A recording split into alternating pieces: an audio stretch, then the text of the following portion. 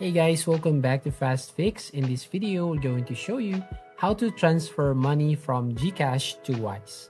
So first of all, open your Wise app or Wise account on your internet browser and then try to click on this recipients.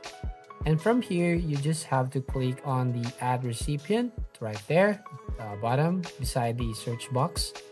And then create a recipient, click on myself. And from here, all you need to do is change the currency.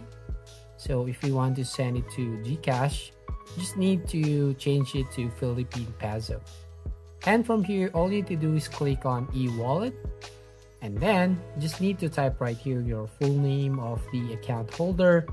And then under the wallet provider, you can select now the GCash. And then put the recipient's e-wallet number. Once you've done, click on confirm button. Now, once you've done there, just need to click on send money.